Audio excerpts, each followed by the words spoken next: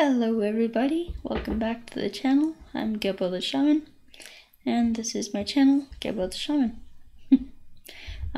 Today we're talking about Aries in the 6th house and what it means when you have Aries in the 6th house in your chart.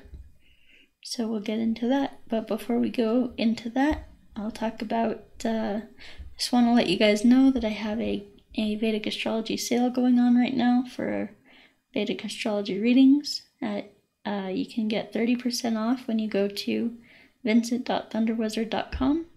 You can go there and check that out and read all about what I have to offer there.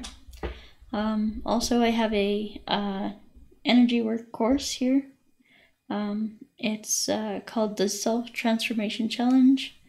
It basically is a course where I walk you through like a morning, a midday, and a nighttime practice. And the morning practice is Kundalini Yoga, midday meditation, and then the nighttime practice is the Qigong. And so by doing this every day, you will open up and awaken your meridians, your energy body, and you'll get to experience like a higher level of energy. So it's great for ascension, it's great for spiritual awakening, it's great for becoming more aware, more self-aware, and stuff like that. So yeah, so if you want to try it out for a month, it's only $45 and it's available right here, up here. But if you want to, if you really like that course and you want to buy it in full, pay in full, then, and you can be able to download it and put it on your device and whatever, you can go here to gebotheshaman.gumroad.com.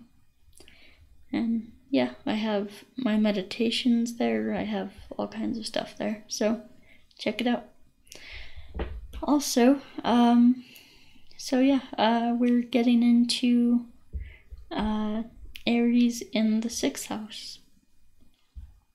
So before we get into that, I'll take a drink and we can get into that.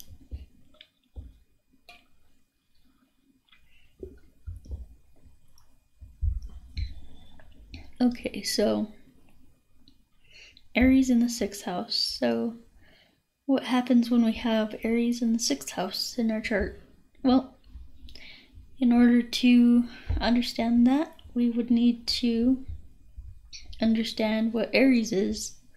So Aries is the sign of the warrior. It's the sign of masculine energy. It's ruled by Mars. It's the sign of action and like taking action and being very action oriented, very driven to accomplish things in the world, kind of thing. Yeah, so yeah, that's the sign of Aries. It's very, very energetic. It's very just very, very like action oriented and stuff like that. It's like, it likes sports, it likes war, going to war. It's a soldier, it's the warrior. It's the sign of like, yeah, just all kinds of masculine energy, athletics, sports, things like that. So yeah, and then we have Aries in the 6th house. So what is the 6th house? Well, the 6th house is traditionally or naturally ruled by, or I should say Virgo is the natural 6th house. And the 6th house has to do with enemies, diseases, sickness, health issues, all kinds of things like that. So, I mean, this can be a really double-edged sword. Yeah, Virgo is the sign that has to do with health, and we have one of the malefics here. We have, well, Aries isn't necessarily a malefic. It's ruled by a malefic, which is Mars. And yeah, so So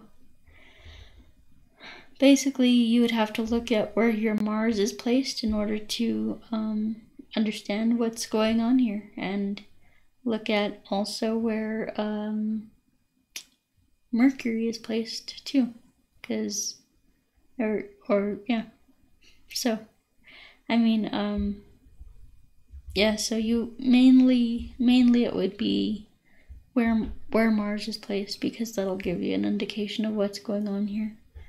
So yeah, it can be a double-edged sword. It can be